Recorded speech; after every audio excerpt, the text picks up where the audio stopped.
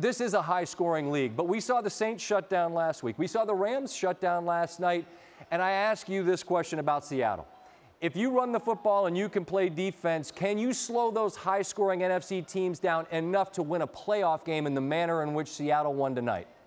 Well, Scotty, I think you can, but you got to have great defense. You can't have good defense. Right. You got to have great defense, and you have to affect the quarterback physically and mentally. And you saw Seattle do that tonight. They had Kirk Cousins confused. They dropped back. They played zone. They had a great player, middle linebacker, Bobby Wagner. He did a phenomenal job.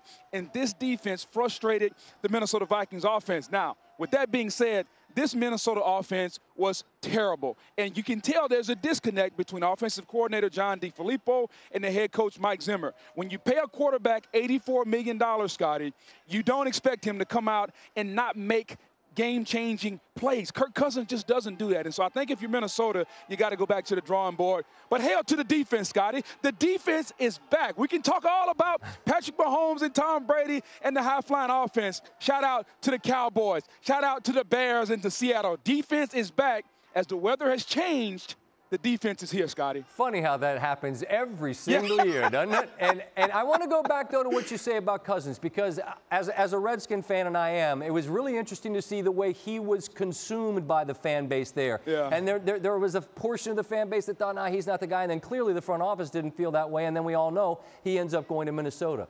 What's a fair window to view Cousins through in terms of what he is and is not providing Minnesota right now? Well, I think when you paint a picture of Kirk Cousins, you have to understand where he came from. How many times have teams allowed franchise quarterbacks to just walk out the door?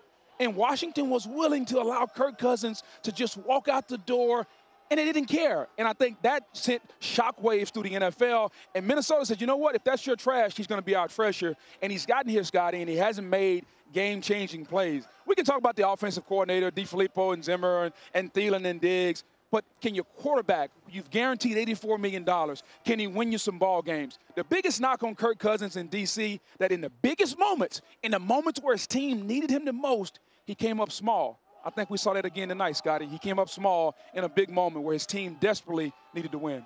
All right, Booger, travel safely next week. We'll see if the Panthers can get things back together as they welcome the Saints, and we look forward to visiting with you afterwards. Be well, man. Anytime, Scotty. By the way, I had a great piece of fish, and if you come to Seattle, make sure you visit Wild Ginger. It's a great restaurant. All right. Well, let me write that down here as I continue hosting a TV show. Restaurant recommendation from Booger.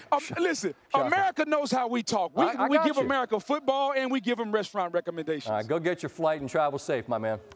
Later, buddy. Thank you.